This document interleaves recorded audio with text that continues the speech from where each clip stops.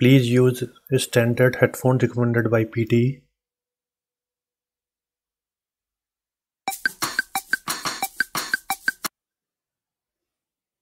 Hi guys, welcome to Sydney Safari. If you are new to channel, please subscribe. In this video, we are going to discuss about new PTE format score test B and tricks in a fast forward mode. If you want complete 2 hours mock test, you can check in description. There is a separate video for it. Let's start.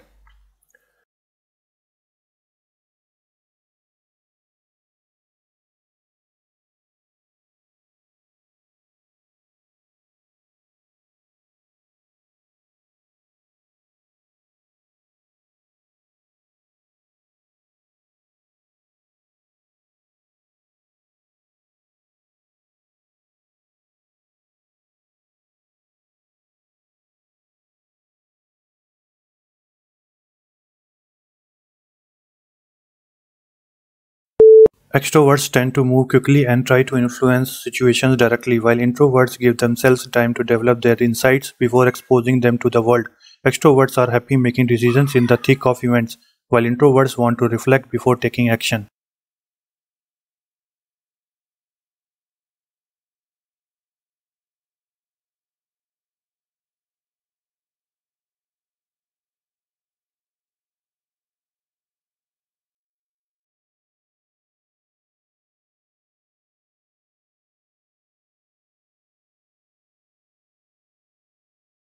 The purpose of the informative speech is to provide interesting, useful, and unique information to your audience. By dedicating yourself to the goals of providing information and appealing to your audience, you can take a positive step toward succeeding in your efforts as an informative speaker.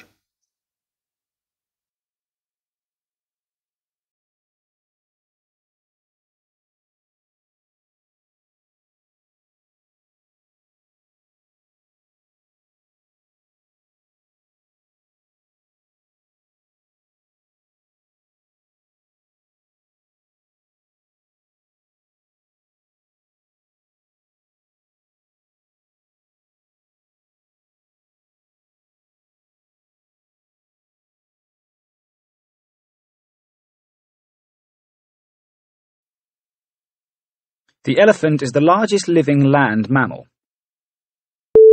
The elephant is the largest living land mammal. There are lots of opportunities to meet new people in this course. There are lots of opportunities to make people in this course. The computer crashed and I hadn't saved my work. Computer crashed and I haven't saved my work. You must include your name and identity number on the registration form. You must include your name and identification number in your registration form.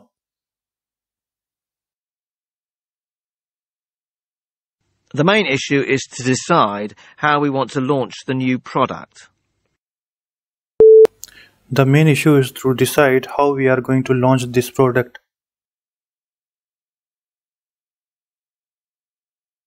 This paper is the best one to look at first.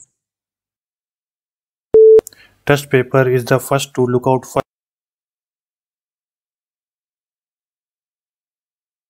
What's going on that can help patients leave their fears at the door? What's going on that fiercely and I am happy today?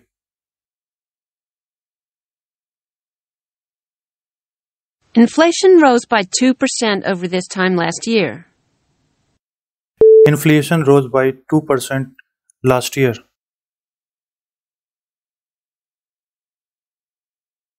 Applicants for the course should preferably have a degree in English or journalism. Applicant in course preferably have a degree in English or journalism. After 1830, periodicals appeared in large numbers in America.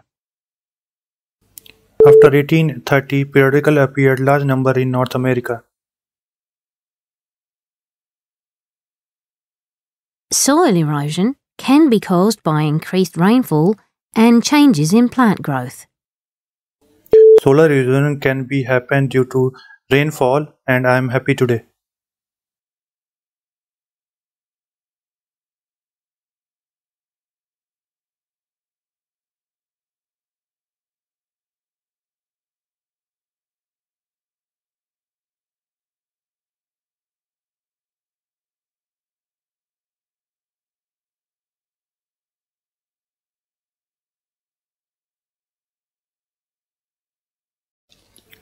Volunteers who incurred any expense reimbursement available. Postage, phone calls, meals, training, travel costs, uniform, other. 0, 10, 20, 30, 40%. Postage, phone calls, meals, training, travel costs, uniform, other. 0, 10, 20, 30, 40%. Highest, lowest numbers, colors, black and white to conclude conclusion.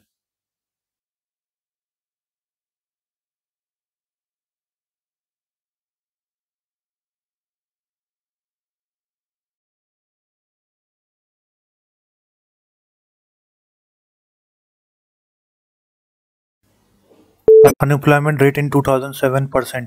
Doctoral degree, master's degree, bachelor's degree, associate degree. 740, 1987, 1165. 3.0, 2.2, 1.8, 1.4%. Doctoral degree, master's degree, bachelor's degree, associate degree. Median weekly earning in 2007 dollars. 1165. Highest, lowest numbers, colors, black and white to conclude conclusion.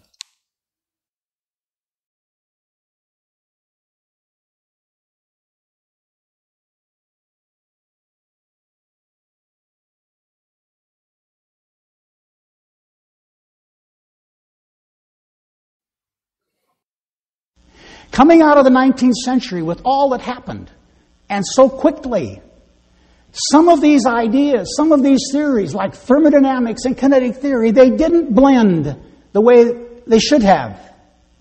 Thermodynamics has its roots in matter, how material things respond to heat and temperature and so forth. The laws of thermodynamics were thought to be absolute. Now take kinetic theory.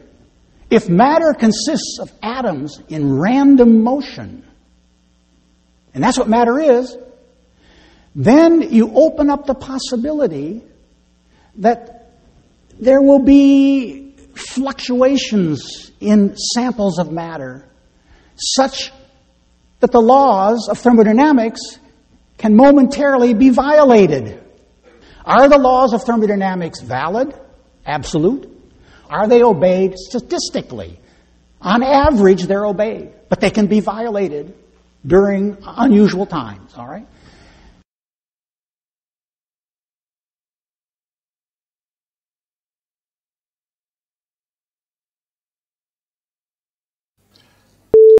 Thermodynamics was the main topic of the lecture. Initially, lecturer discussed about thermodynamics, the roots and matter. Then he discussed about material, heat and temperature. Then he discussed about absolute, contract and action. Then he discussed about electronic sample of matter. Then he discussed about valid and absolute. Then he discussed about dynamic, root and material. Then he discussed about heat, temperature and absolute. Then he discussed about contract and thermodynamics. To conclude, lecture was very informative.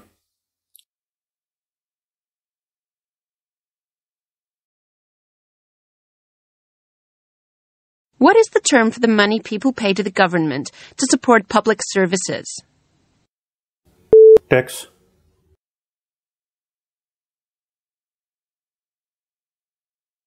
What material is normally used to make windows and light bulbs? Glass. Who prepares and sells medicine in a shop or hospital? Medical representative.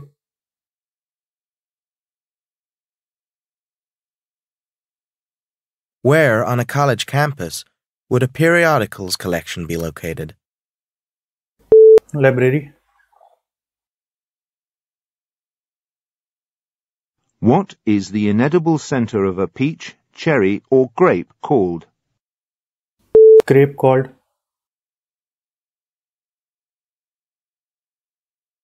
To find a detailed topographical map of Africa, what kind of reference book would be best to use?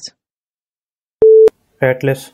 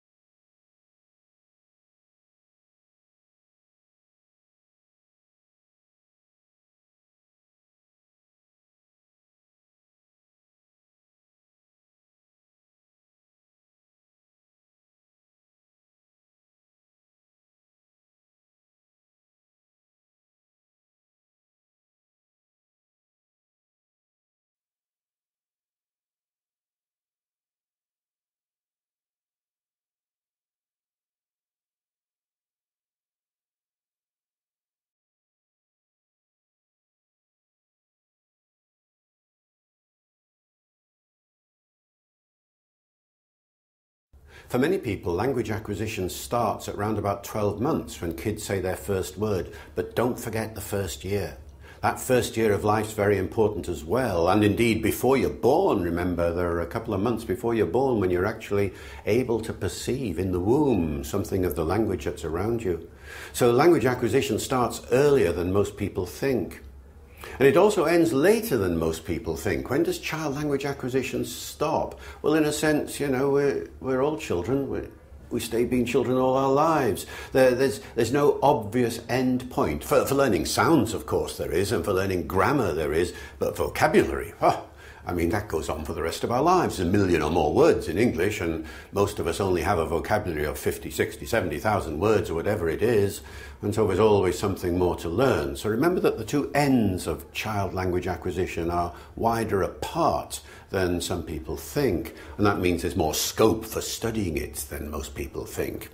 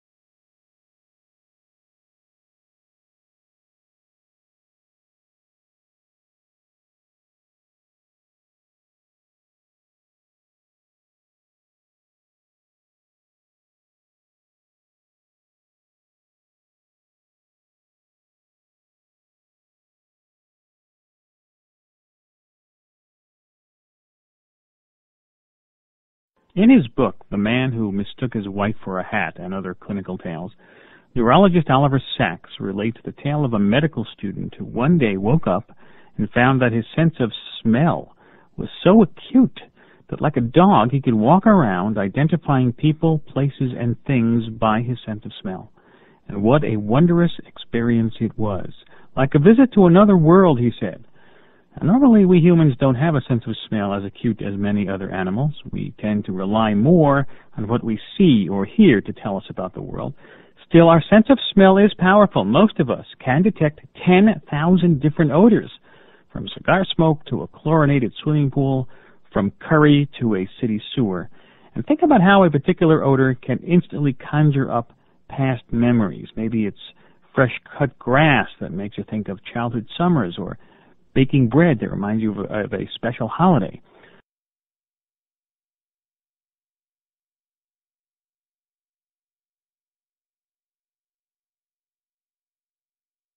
Experimental psychological research is conducted in a lab under controlled conditions. It attempts to rely solely on an application of research methods to understand behavior and mental processes. As an example of a psychological experiment, you might want to investigate people's perception of different tones. Specifically, you could ask the following question. Is it easier for people to discriminate one pair of tones from another depending on their frequency?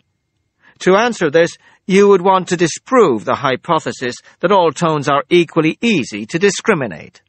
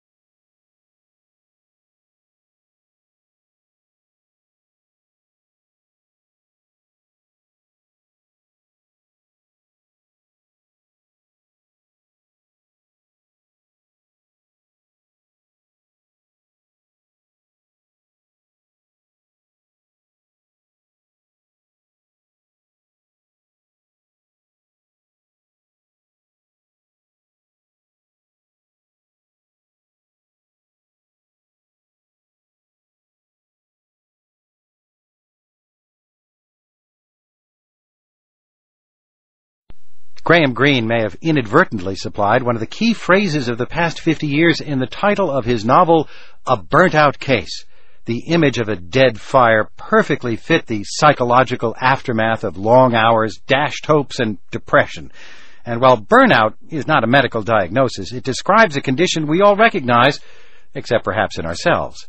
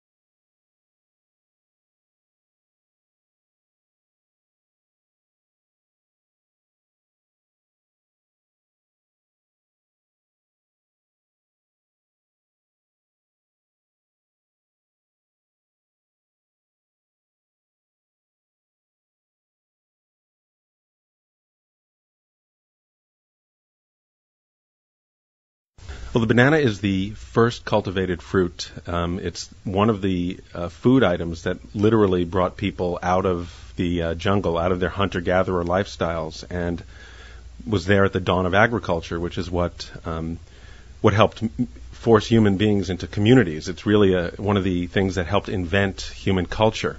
It's about 7,000 years of history. And the banana, from its center of origin, which is believed to be Papua New Guinea, it spread out with people who traveled in boats across the Pacific into the mainland of Asia and all the way south to Australia, across Indonesia, Micronesia, and eventually they moved as far as Africa and even possibly to Ecuador, all in this time, and all on paddled boats and wind-driven boats.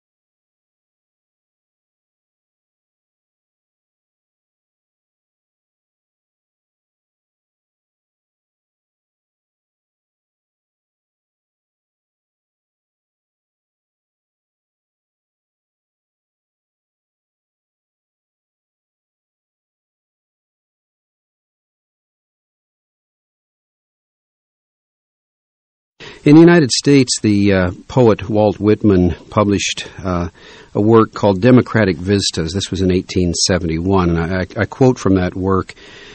He's talking here about the development of a program of culture drawn out, not for a single class alone, or for the parlors or lecture rooms, but with an eye to the practical life and to the West, the working man, the facts and forms and jack planes and engines, of the broad range of the woman also, of the middle class and working strata, and with reference to the perfect equal quality of women and of a grand and powerful motherhood. So these ideas of the individual, the ordinary individual, as someone who has a right and a responsibility to an education, had begun clearly to emerge in the United States.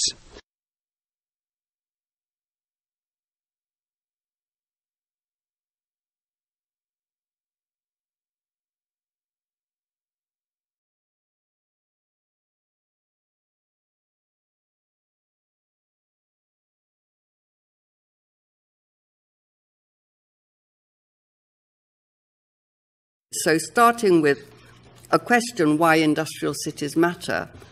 Well, in 1995 and 6, funded by the Joseph Rowntree Foundation, I did a study with a fellow researcher called The Slow Death of Great Cities. And that was because urban abandonment in America was happening on such a scale and causing such terror over here that when cities like Manchester and Newcastle started to show signs of empty properties emerging in their city streets, in their inner city streets, there was kind of quite serious panic. So that was my first exposure to what happens when cities start losing population in a significant way.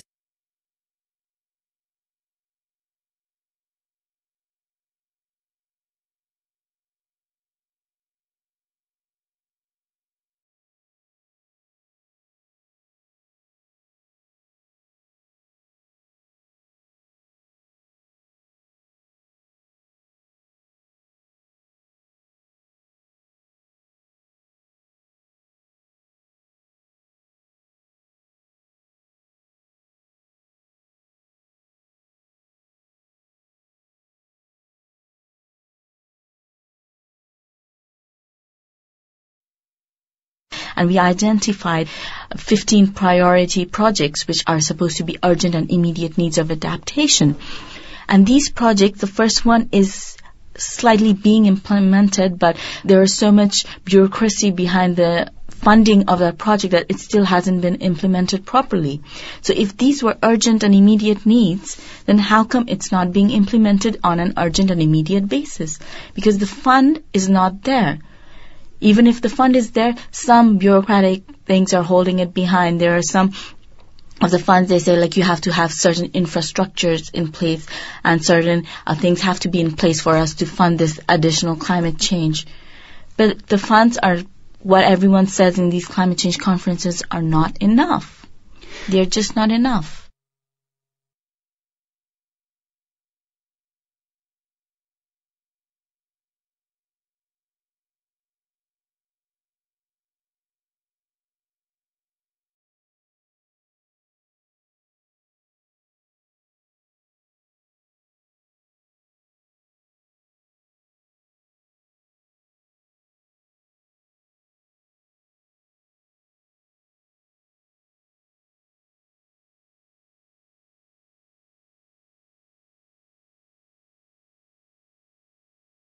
When I was 14 years old, a visionary visited my school.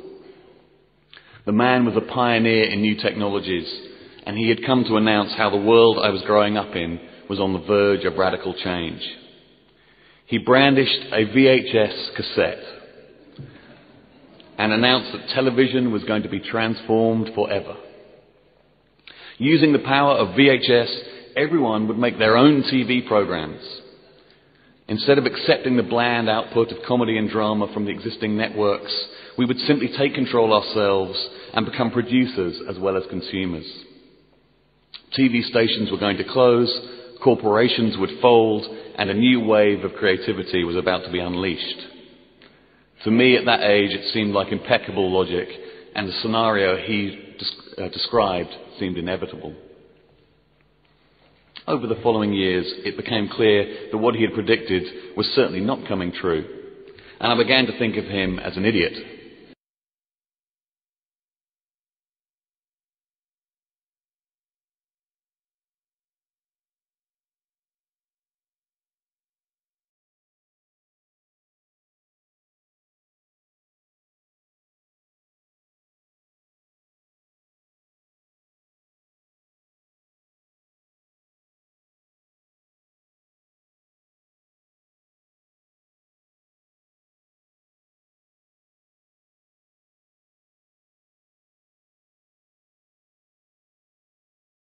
The neuroendocrine system is under particular onslaught in our modern life. Not only does it serve as the conduit for our emotional life, but it is also under threat from our external environment. The amount of chemicals acting as so-called endocrine disruptors is going up by the day. These chemicals, which range from pesticides and herbicides to ingredients of plastics, which look chemically like some of the hormones in our bodies, can then bind to the receptor and cause a stimulation of the receptor, or block it so that the appropriate hormone cannot.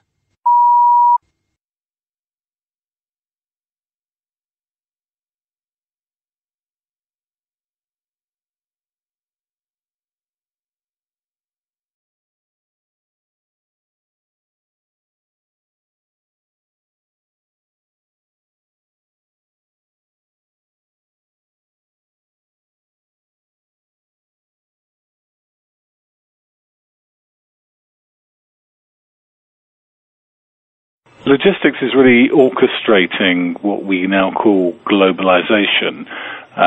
Companies have outsourced and offshored many of their operations. In fact, some of them, almost their entire operations. And what's come to be called supply chain management, which is the strategic end of this business, is what knits it all together. It is what makes sure that things turn up where they should be, when they should be. And by squeezing cost out of the system, you don't carry so much stock, you don't need to have the warehouses of old, and you can move things faster and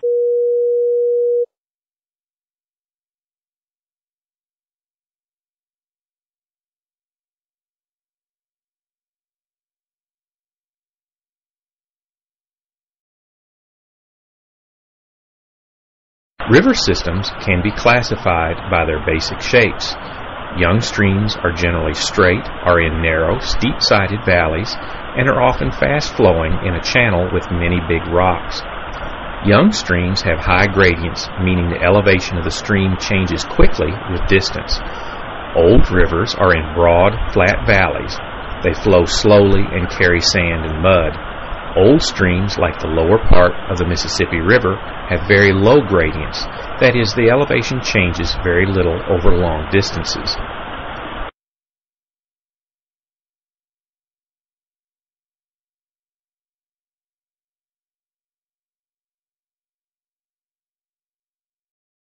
Over half of patients had what we called the no symptoms, no asthma health belief. They thought about and managed their asthma as an acute episodic illness, the way someone would treat a cold or a flu. They felt when they had their wheezing or shortness of breath, that's when they had their asthma, and it made perfect sense for them to use their quick relief medicines and their chronic controller medicines then. But once they started feeling better, they felt there was no reason for using those medicines because they felt okay.